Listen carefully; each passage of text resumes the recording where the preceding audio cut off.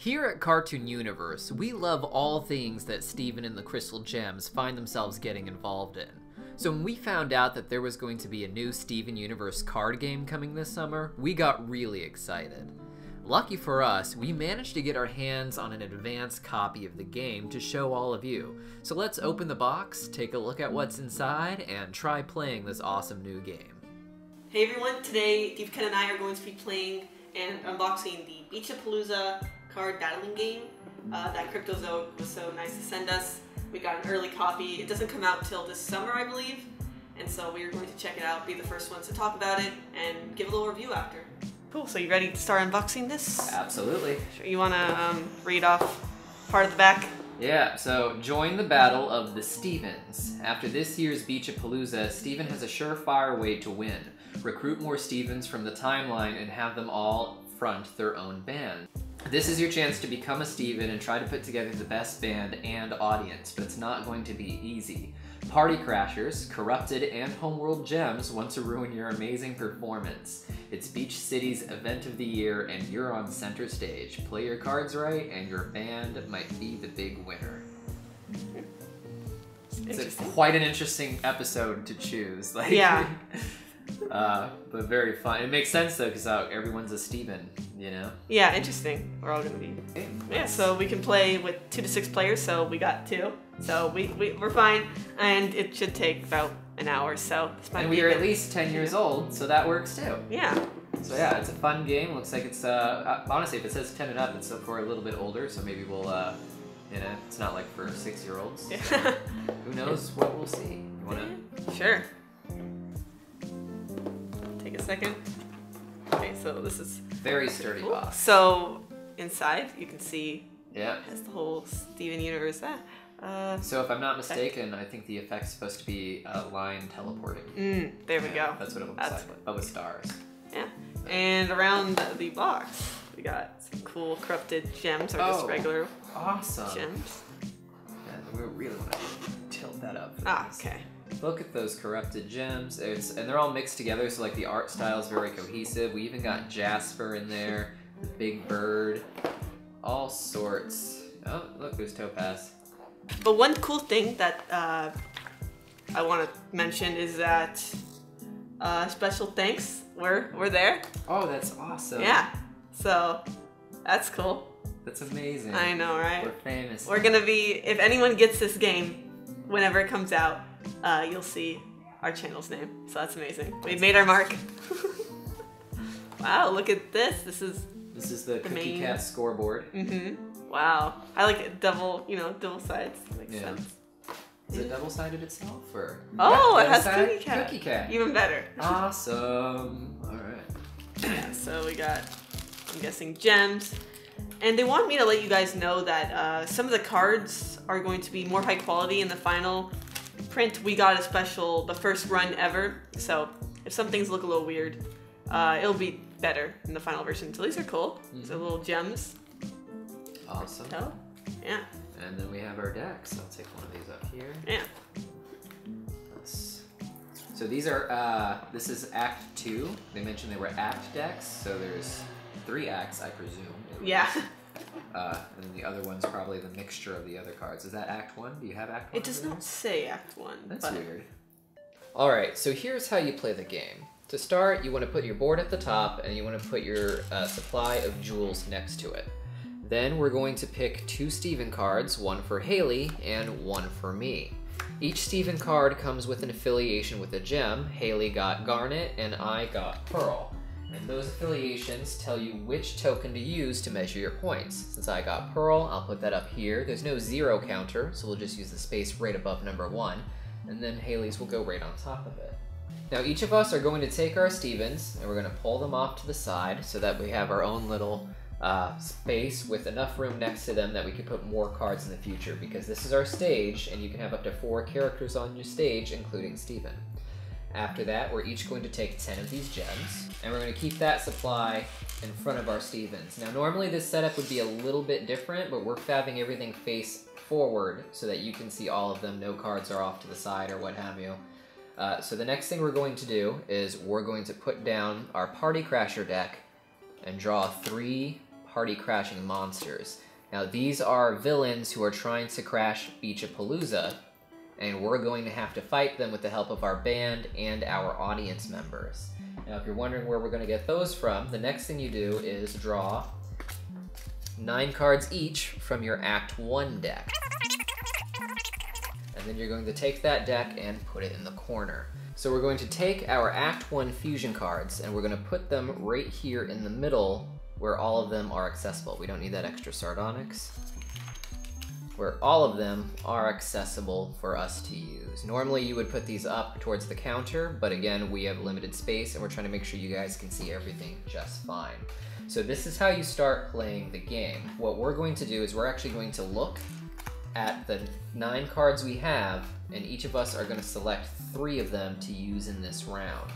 There are 2 types of cards here. You have band members, and then you have audience members. Audience members, you can play as many as you want, and they're free to play, and each one has special abilities that can help your band members in their fights.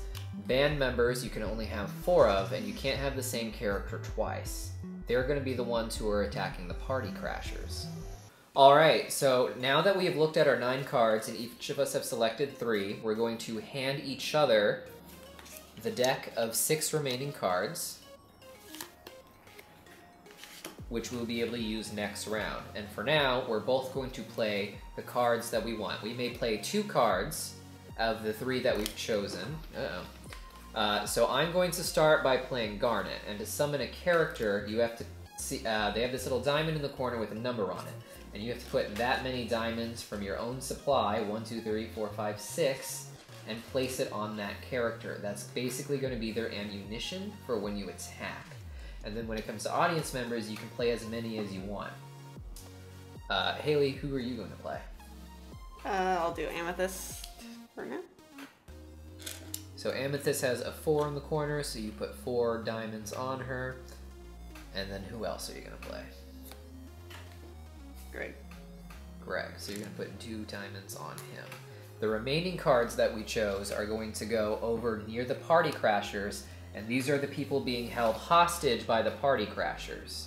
Now the first thing you want to do is go to your audience members and try and use their special abilities to help your band members. This is actually a really good special ability, but I can't use it this round, so we're going to skip that for now. But what I can do is I can attack these monsters. Now each of these monsters have certain points you need to hit in order for them to poof so you can bubble them. That's what these bubbles are for. You have to hit all of those points. Now Garnet, as you can see, has 2 different attacks. One that costs 3 diamonds and one that costs 6. The 3 does 2 damage and the 6 does 4 damage.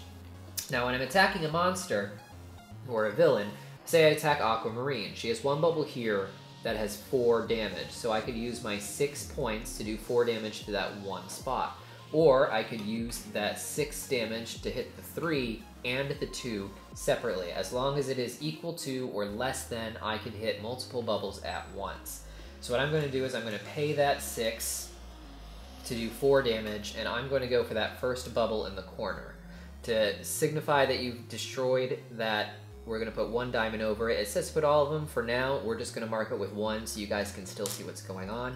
And when you pop it, you get a little bonus here that says I get 5 victory points. Victory points are ultimately how you win the game after all 3 acts. Alright, so I've done the damage, I've done 5, and then each player with 5 or more audience characters loses -2. That's an effect, but we are not there yet, so that is fine. Since I used my... If you look closely at this diamond, there's a star next to it. And since I used this ability, that star activates this down here, which says gain another victory point. So I actually am going to move up to 6. That is the end of my attack phase when I am all out of diamonds that I can use. I can't use the rest from my supply right now, but now it is Hailey's turn. Mm-hmm. So I can, I guess, use Amethyst, right? And I have 4, so I could use this one or this one. And looking here, I think we should just both try to go to Aquamarine, I guess. And if I use all the 4, it attacks 3, so I can get that one. And I guess I get a card with that? Yep, you get to draw an Act 1 card and put it in your deck.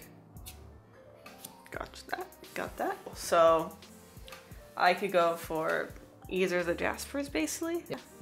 I'll just go. So I'm just going to give you some advice. We are competing against each other in this game to get the most victory points. You attack this aquamarine, which helps me because that means next round all I have to do is attack it once and I win the victory points that come with that. What are the victory points for defeating a character? So when you defeat a character, you get a bubble bonus of 5 victory points, or you can save one of the characters that they are holding hostage to put into your hand. Gotcha. So you want to try and make it that you're the one popping the final bubble, but we'll continue from here. Gotcha. So, well, I guess I get that one back anyways, because once I get that one, I get the... Yeah, the attack bonus allows her to get 1 diamond from the supply. So also, for Greg, if he has no, gems on stage, he might join your audience. So. Now, last round what we did was we handed each other the decks of 6 cards. So now what we're going to do is from that deck of 6, we are each going to choose 3 cards and give the remaining 3 back to the other player. Or in Hailey's case, since she had to draw an extra card, she'll have 4 to hand over to me. So now what we're going to do is, and let's do this one at a time so we don't confuse, I'm going to we'll both take 1 card and put it in the pool. You can put your card there too. We're both going to put Mayor Dewey in this place to be held hostage by those party crashers. And then you're going to play your audience. And now audience members are free to play and they give you special abilities, but we'll use that at the start of our attack phase. Hailey played Sapphire, and that's going to cost 3 jewels from her supply. So now we begin our second round attack phase, and what I want to do first is go over these audience members. Jenny gives me 2 more diamonds, and then Nanafwa and Mr. Fryman both allow me to put as many of these diamonds as I want onto 1 character card. So if I want, I could put as many of these as I want onto Garnet and use those to attack this round. So what I'm going to do is I'm going to use Fryman's ability to take 3 of my diamonds to use on Garnet, to use her second attack, which will do 2 damage to Aquamarine. This gives me 2 bonus points, but it will also give me 5 for the bubbling bonus. It was at 8, right? So that's 13. Because I defeated her. Each player with 5 or more audience characters loses 2 victory points, but that doesn't apply to us. So now that we've defeated Aquamarine, we're going to put her in this bubbled pile in the corner and draw a new party crasher for us to start fighting in the next round. And that will be the end of my attack phase. So since I have some energy or some gems on Sapphire, I can just go use this 3 to attack, and this is a 2 power of 2, so I can just do that. And that will give me 1 of these, and finally my first point, guys. This is great. And that will end Act 2? No. Oh, round I get, Greg's special ability, since he's an audience member, gets 1, and yeah, there we go now. So now what we do for the final round of Act 1 is we take a look at the remaining cards, and once again we choose 3 cards. Once again, we're going to take those cards, and since I have 4, I'm actually going to immediately discard 1, which will be the ruby, if you want to take that. And then what I'm going to do is I'm going to play Greg as a character, and I'm going to put Lion in my audience, and put Connie in the hostage situation. So now I'm going to go, and I'm going to play Ruby with my Sapphire. And additionally, I'm going to do a Ronaldo. No, wait, actually I changed my mind. I'm going to do Onion and then put Ronaldo as a hostage. Awesome. So this would begin my attack phase. The first thing I would do is use my audience member abilities, which is +2 from Lion and +2 from Jenny, which means that I now have 5 more gems that I can distribute among my characters using Fryman and Nanafwa. I'm going to use Fryman's ability to put 4 more of these gems onto my Garnet, giving her a total of 6, so I can use her attack. I'm going to use them to attack Topaz by doing 4 damage here and 2 damage here. Oh no, because it's a... Sorry, I use 6 points to do 4 damage, so I'll do that. That activates my special ability for +1, plus 4 more for hitting that point, so that'll be 5. 1, 2, 3, 4, 5. And then I get rid of all of those extra gems on my Garnet. And I'm going to do the same thing with my Greg. I'm going to attack using his special ability to do 1 damage here. That gives me 1 gem back. And if he has no gems, he may join the audience. And that will be the end of my attack phase. So first, let's talk about Onion here. And when played, I may take 1 gem from each player's supply. So give me yours, please. 1. Jesus, rude. It's Onion, you know? So, and if I have them at the end, then it might be trouble. But for now, we're good. So the interesting thing here is I was able to get both Ruby and Sapphire into my, current playing area. And if I have a Sapphire in play, I may find a Garnet. And put in for free, and I'll get the gems for free. So that's pretty cool. So I'm going to go and find one. There she is. So put these back. So you discard your Ruby and Sapphire, because if you have them both, you can fuse them into a Garnet. And you get the gems from this supply. Yeah, right? yeah. And then do you think I get to play Garnet immediately? You can attack with it, I would say.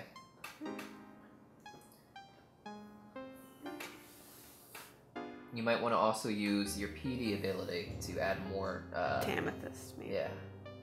And don't forget, your Steven gives your Garnet a bonus. Oh, wow, thanks. There's a lot to keep in mind with this. Okay, so I have +1 attack for Garnet. So if I could go here for 2 gems, right? And I can do that, because it's now 3. So that gives you a +2 bonus. Yes. Also, every time I hit a Party Crasher, I get 1 from Greg. Then I can actually use PD, I think, to move as many gems as I want. Correct? Yep. Tag onto it. And so Amethyst can do 1 hit with 2 gems. She can hit 1. This. And I think it goes down. Awesome. So that means you don't forget to take the bonus. So it would be 1 gem. So now that you've defeated the Party Crasher, you get to either gain 5 victory points, or you can rescue one of the characters from their hostage situation and put it back into your hand. So Hailey's going to take those 5 victory points. And once again, we're going to replace the poofed Party Crasher with a new one, the Obelisk. Now we're entering what's called Act 2, where we kind of repeat this game, but again with a new deck. I'm going to hand Hailey 9 cards for her to use, and we're once again going to choose the 3 that we want to play this next round.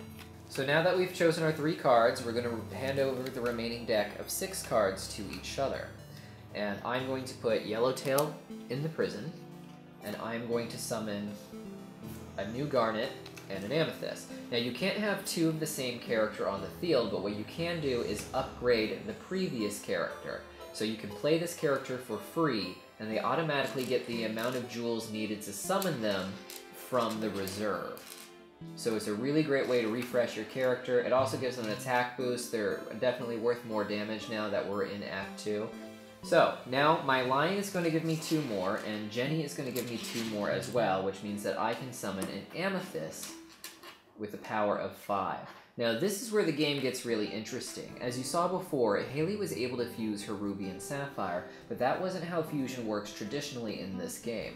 What you can do is, during your attack round, is fuse 2 characters who have the ability to fuse, like Amethyst and Garnet do, to become Sugilite. When they do, you take the amount of attack power necessary from the existing gems in order to attack. This gem's special ability is you ignore all negative effects caused by a Crasher attack, which is great because I have 5 audience characters and don't want to have to get rid of them if I start attacking Topaz. Now, Sugilite's attack is a cost of 6, so I'm going to go 1, 2, 3, 4, and 5, 6 from Amethyst and Garnet in order to attack Topaz for 3 here and 3 here. That allows me to draw a new Act 2 card into my deck, as well as get 1 victory point, as well as get 2 more jewels for my reserve. Now at the end of the turn, my Sugilite is just going to go back, but for now we're going to let Hailey finish her attack phase. One thing we forgot to do was at the beginning of Act 2, there is a new fusion that enters play, Stevani, that will allow you to fuse your Steven with a Connie character. Now Hailey's going to just go through her attack phase. Yeah, so I'm just going to discard, put Watermelon Steven in the, hostage. Yeah, there we go. And then I got these two new dudes, Ronaldo and Lars.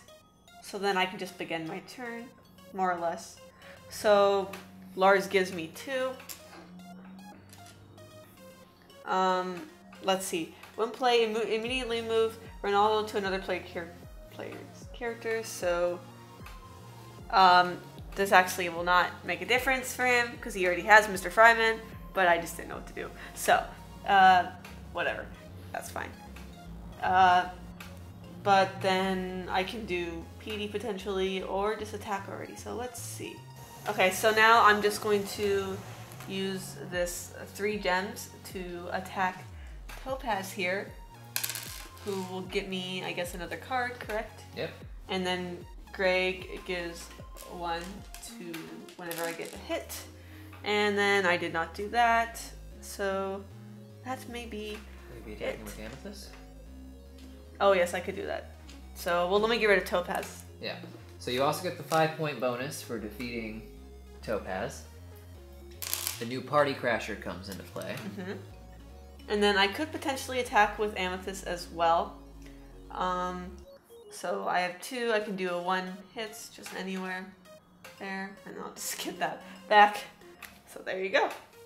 So now that we are both done with our attack rounds, Sugilite is actually going to return to the fusion pool to be used again for whoever wants to fuse next round. From there, the game pretty much continues exactly in this same way. We have 2 more rounds for Act 2, and then after that, we bring out an entirely new deck for Act 3, which is of course going to have even more powerful and new characters. Peridot, for instance, wasn't in Act 1 or Act 2 as far as we've seen.